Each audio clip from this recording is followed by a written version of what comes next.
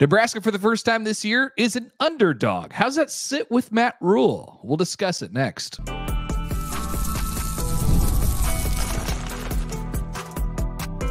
You are Locked On Nebraska, your daily Nebraska Cornhuskers podcast. Part of the Locked On Podcast Network, your team every day. All right, good morning, and thanks for making Locked On Nebraska your first listen today and every day. We are free and available wherever you get your podcasts and on YouTube, part of the Locked On Podcast Network, your team every day. And today's episode is brought to you by FanDuel. Place your first $5 bet, and you'll get started with $200 in bonus bets guaranteed. Head to FanDuel.com to get started. Okay, hello on this Tuesday. I am Mitch Sherman of The Athletic, Connor Happer of 1620 The Zone in Omaha is alongside me as always, and we will ask this question at the outset of the show. Get right to it. Does Nebraska have Indiana right where the Huskers want the Hoosiers as just about a full touchdown underdog ahead of Saturday? That line was up to 6.5 late Monday on FanDuel. It has been growing. Let's just hear about this right away from Matt Rhule. Here's what he said on Monday at his weekly press conference. This is probably I try not to look at the lines and all that, but I'm pretty sure we're probably the underdog, right? So this is our guy's first time for doing that, right? So I much prefer that. You know, I love turn on game day and seeing them all pick the other team. That's good for us, you know. So it's just kind of who I am and who a lot of our guys are. Okay, are you buying that? Does he like it? Yes, I am 100% buying it. I think that makes a lot of sense from what we know about Matt Rhule. And I think he's, we've talked about it before. He's a button pusher. He's a motivator. Like, this one gives him a very easy button to push, right? And so I've thought that Nebraska as an underdog in this game, really since the end of last week, both teams didn't play this past weekend. That's a really good spot and an interesting spot for Nebraska to be in. And it's a different spot. They've been 27.5 point favorites, 6.5 point favorites, 30.5 point favorites, 9.5 point favorites, 10 point favorites, and 7 point favorites in their games this year. They haven't been less than a touchdown favorite basically the entire year. And now they're a touchdown underdog. It flips the other way. All the talks about Indiana, like we discussed that on the show yesterday. I think it's a great spot for Nebraska to be in. At the very least, it's different, and it should give them a nice little kick going into this week. I buy it. If I I overall buy it, especially if I read what Matt Rhule had to say. Hearing him say it, I wasn't sure if he was totally convinced that he likes the situation that they're in. I was a little bit unsure, like in his delivery of that.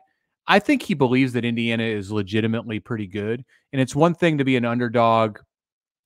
It's one thing to be an underdog if it's a 2-point dog and you feel great about your team's chances to win. He said that he believes Indiana is a legitimate top 10 team. And that's hard to say based on the schedule that the Hoosiers have played. And if you want to hear us talk about Indiana's schedule, go listen to our Monday episode because we fully got into what we think that means for this upcoming game for Nebraska.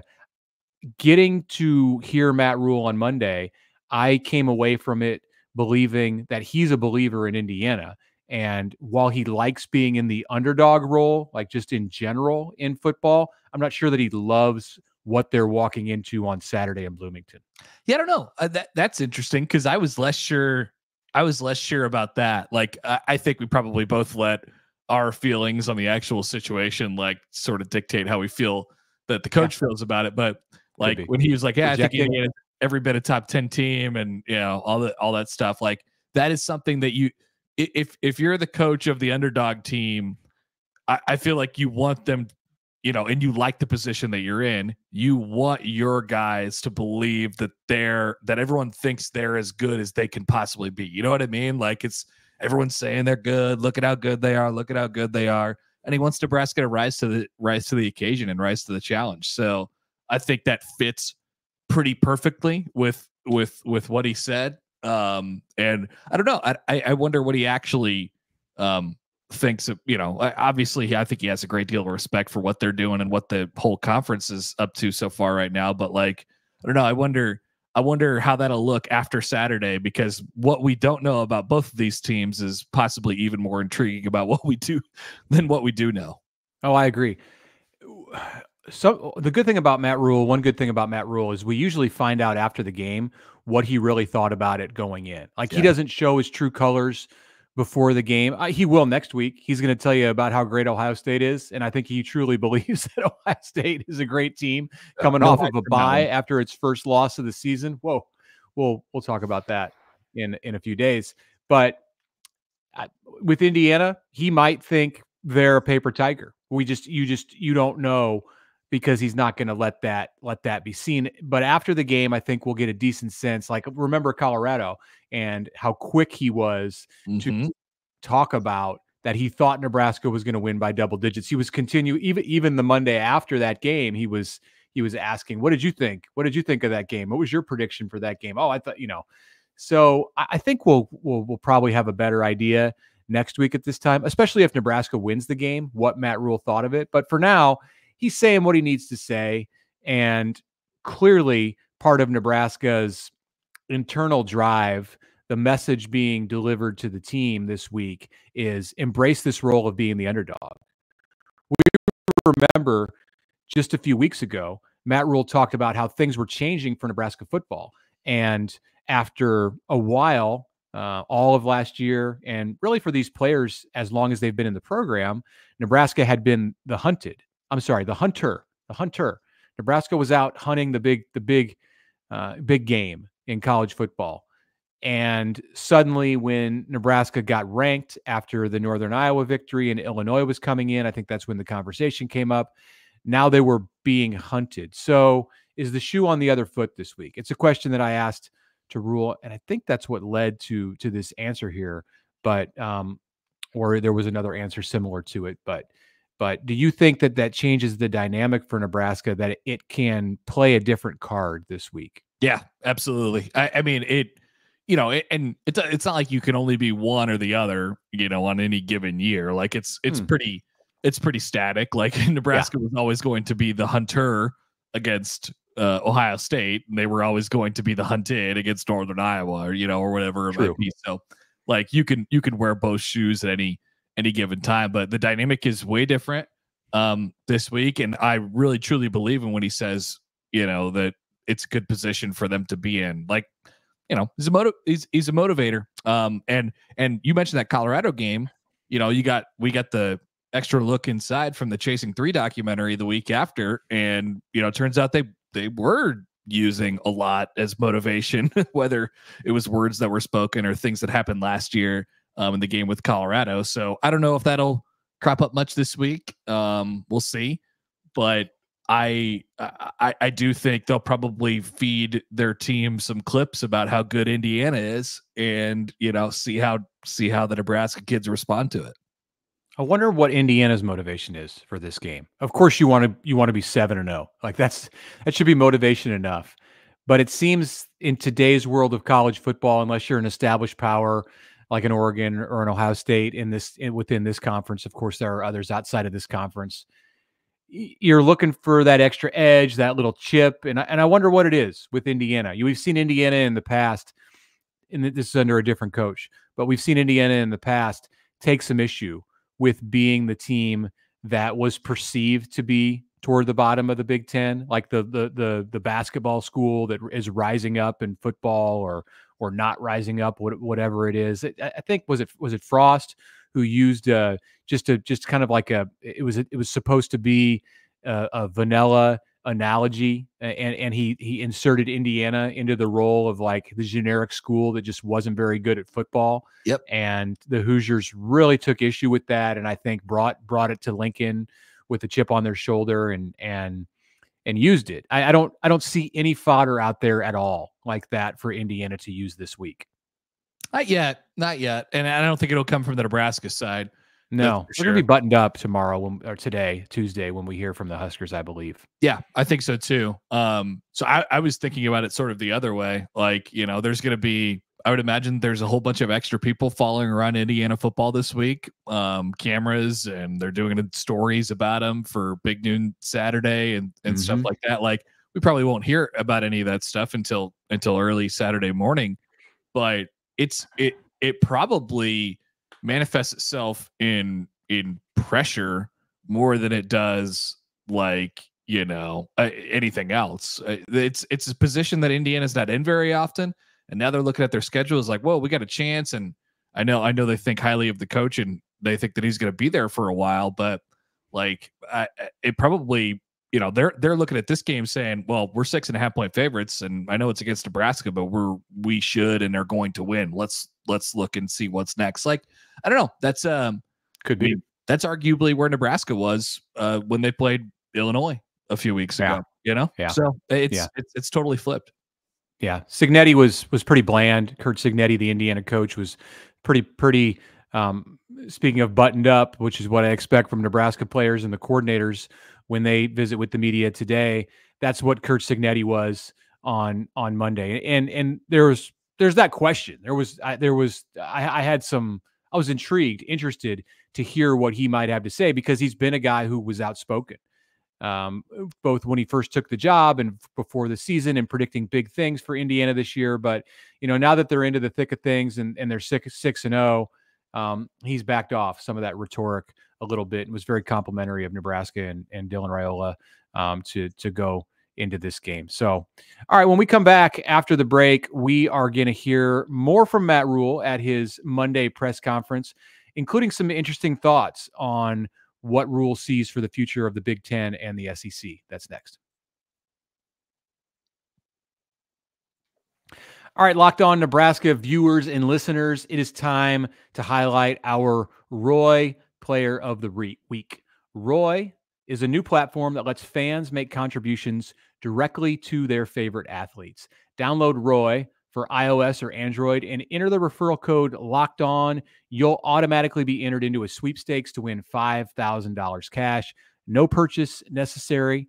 Void where prohibited on that offer. This week, after Nebraska's bye, we have selected for the Roy Player of the Week, as the Roy Player of the Week, drum roll, Sierra Wright, because he earned a black shirt. Sierra Wright earned a black shirt during Nebraska's bye week, along with Brian Buschini, who was last week's Roy Player of the Week. But Sierra Wright for his outstanding performance in his outstanding performance in two Big Ten games against Rutgers and Purdue. He has been awarded a jersey that signifies him as a top defensive player on this Nebraska team. So if you enjoyed his performance as much as the Huskers did, you can show him some love. Just hop on Roy, display your appreciation for Sierra Wright, the Roy Player of the Week after his standout performance. And we'll see what happens the rest of the season with these picks. Get off the sidelines and get into the NIL game today with Roy.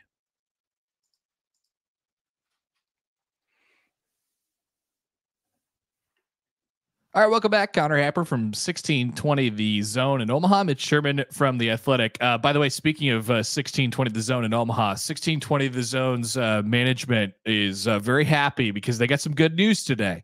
Tell me about this.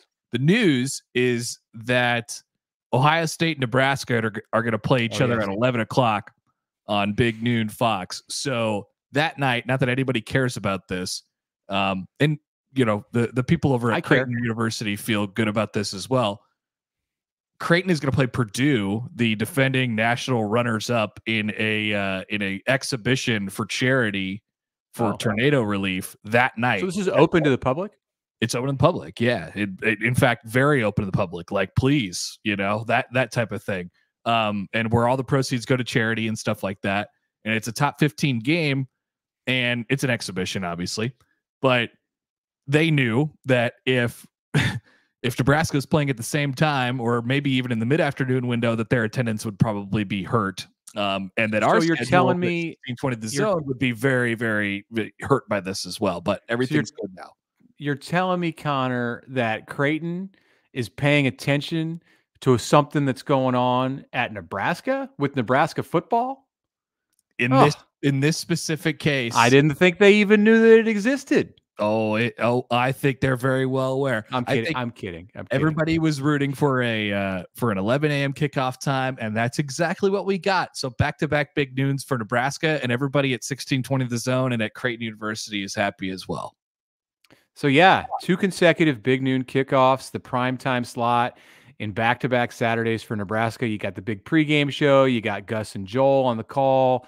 Lots of eyes will be tuning in. Ohio State and Oregon, this was not big noon kickoff, but just to give you a sense of what Ohio State can draw, attracted an audience last Saturday night of more than 10 million. So the Nebraska has a chance this week and then next week to play in front of a lot of people who may not see Nebraska real often, probably a lot of people who don't necessarily believe in Nebraska.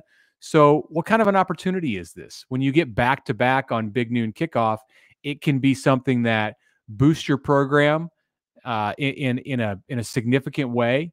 And it can also be a risk if you don't show well. So what do you think, Connor, is at stake? Is there anything elevated at stake for Nebraska because of the TV slot that it's found itself in the next 2 weeks? Oh, I mean, totally. Yeah, absolutely. Like you only get so many of these chances a year. And frankly, it's great for the conference. We're going to hear Rhule talk about this in just a second, but with those 4 West Coast teams in, there's so much brand value in the league.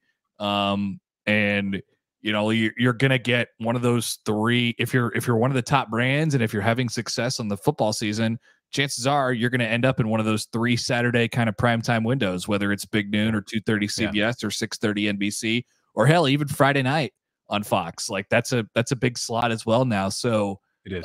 Nebraska's in it for the next 2 weeks and in likely the most watched one. It's always game dependent. So there's always more on the line, when you get the national audience and you get the whole crew coming to the campus and stuff like that, there's going to be increased access. Yeah, that's totally important in this day in college football where all we're talking about is brand value. You just end up being that team or one of those teams that everybody's talking about, like in that time slot. If you're on big noon, whether it's going well, whether it's going poorly, it just propels you into the conversation for those 3 hours on Saturday, early afternoon. And then again, when there's the review late Saturday night and into Sunday, no matter what happens in the game, it just seems that that's a game that gets traction. And, obviously there are recruiting implications. I think there's just implications as far as progress and the perception of Matt Rhule's program here. You've had 18 games. People know what he's selling. People understand that he's the builder. I think people get the fact that Nebraska's 5-1, but we can see from the poll, Nebraska's still sitting outside the top 25.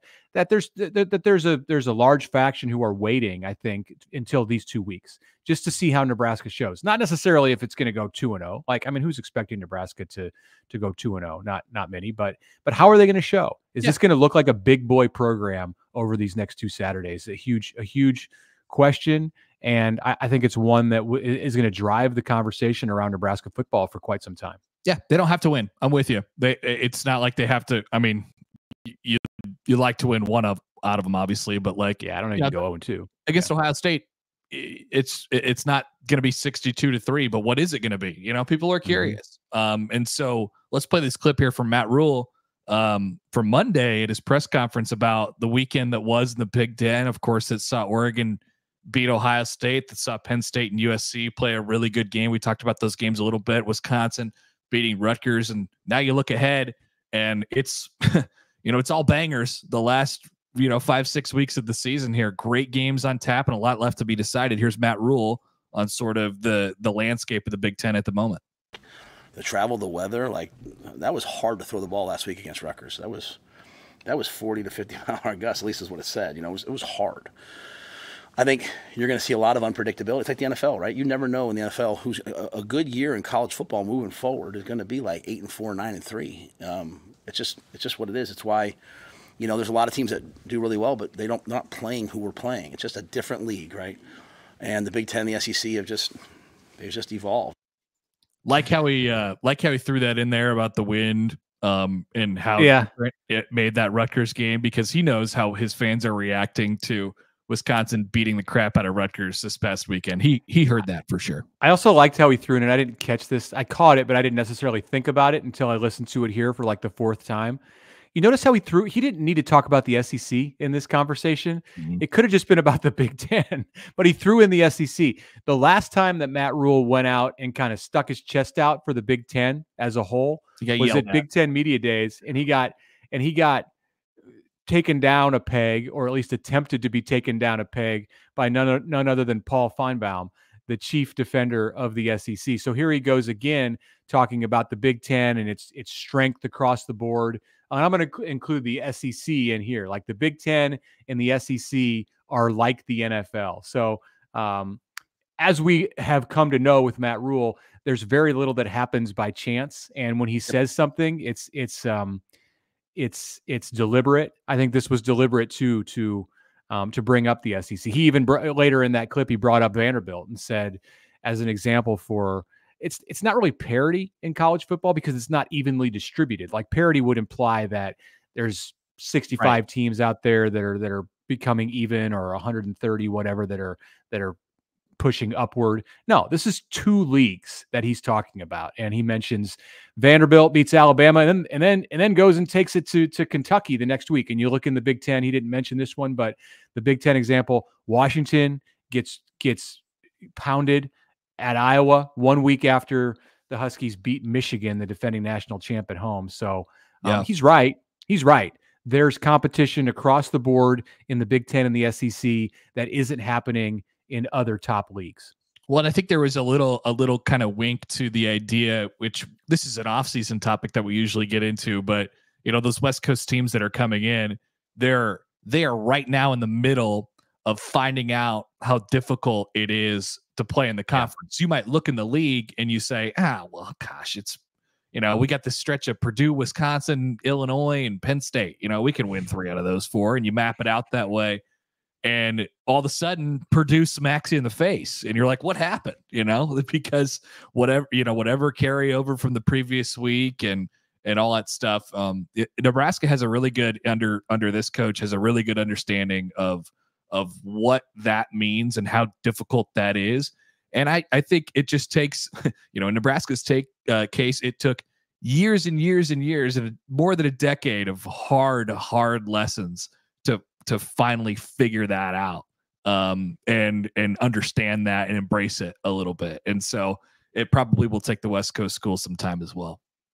Yeah, absolutely. All right, we're going to take a second break here. And when we come back, we'll hear more from Matt Rhule on Monday at his press conference. This one, maybe some surprising comments about college football players trash talking that he saw in his Saturday of viewing while Nebraska was on a bye. That's next.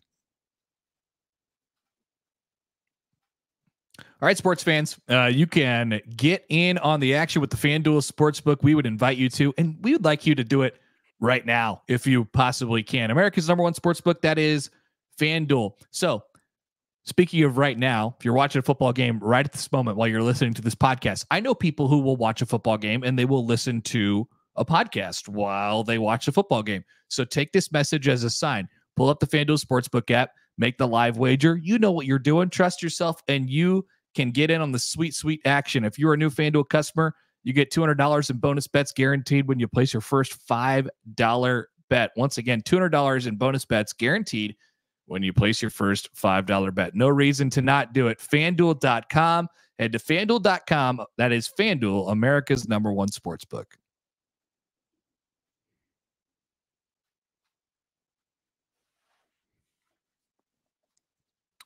Final segment here on this Tuesday. Thanks for joining us on the Locked On Nebraska podcast. I'm Mitch Sherman from The Athletic. Connor Happer, 1620 The Zone, is with me. I mentioned on Monday that Nebraska volleyball might take over the top spot, the #1 spot in the ABCA coaches poll. Did not happen. Pitt stayed atop of the poll, just eked past Nebraska. They're #2. Both teams have lost to SMU. Just figured, hey, these volleyball polls probably work like football polls. Who's lost the most recently? Exactly. Pitt just lost to SMU. You can't still be #1. Yeah, weird, but whatever. But Pitt is, and they're not going to play until the NCAA tournament if in fact both teams make it far enough to to get to a matchup, which would probably come in Louisville. I don't really see much derailing either of these teams from being a top seed come December. So something to watch. Nebraska probably won't be number one now when it goes to Wisconsin for that huge match on November 1st, because Pitt is still there unless the Panthers run into something in the ACC. All right. Something that surprised me a bit out of Lincoln on Monday. I did not have on my Matt Rhule bingo board him giving us 90 seconds on players in college football talking trash and taunting and putting their teams behind their own personal brands. And watching anime. Yeah. Enlighten me on that when we come back from listening to the That's what he said. To the Matt. Did he? Okay, I don't think it's in this clip, but they might not be in the clip. But he mentioned how kids watch anime or something like that. I don't watching it. He kind of went old man on Monday. That is in fact old man. All right, I would shake my head at this. That's the exact same thing. Let's listen to what Matt Rhule had to say here on Monday in Lincoln. That actually really cares about each other, and if you have a team that really wants to see each other, be successful, and is there for the team, then you have a chance to win on the road. I watched a lot of football. One thing about college football right now, there's a lot of guys out there, and the whole time they're playing for their personal brand. They could do something for the team. They could take a knee. They could step out of bounds. They could end the game. And instead it's all, watching college football is hard now. It's all trash talking and really excessive trash talking. It's you beat a team and you're waving goodbye at them, and Iowa did that to us last year. I mean, there's sometimes rivalries. I get it, but I don't want to see our team do that. I want to see our team walk out, and if you watch me, I can shake their team's hand. I shake the players we game plan for. I shake their hand. And yes, I struggled a little bit with that this weekend watching college football. Every time a guy makes a play, it's like he has to turn and tell the guy he made a play. And trust me, I'm all for a little trash talk, but there's a way to do it in a way that doesn't, disrespect the game and disrespect your opponent. I love that. I love that clip. I love it so much. And he knows this too. He knows that he is fighting a losing battle. The kids are not going to stop taunting, but he gets to be the guy on the sideline to tell the kids to stop doing that. And we teach him to play the right way. I don't know where that guy got that, And by the way, Mitch, you know what I learned today? That's so the celebration where the defensive backs, get the sword and they sheath the sword. I heard about this today, and I've already forgotten what this means or what this is a part of. So we had Sam McEwen on our show today, and Sam had a Monday. Sorry, we're recording this Monday night. Whatever. Sam was like, he's in touch with what's going on in the high schools because he has a high school age daughter, and apparently she told him that the celebration that looks like a sword is actually buckling up a seatbelt. Oh yeah. It's not, it doesn't have anything to do with the sword, which I always thought, I don't know what's going on with the celebrations these days, but that was new information to me. It makes no sense to me. I heard about this also, but I heard about it 6 degrees of separation from John Bishop on your radio station. Yeah. He asked me about it. Oh yeah. I don't even know what to say. I don't know what it means. I don't know why they're doing that.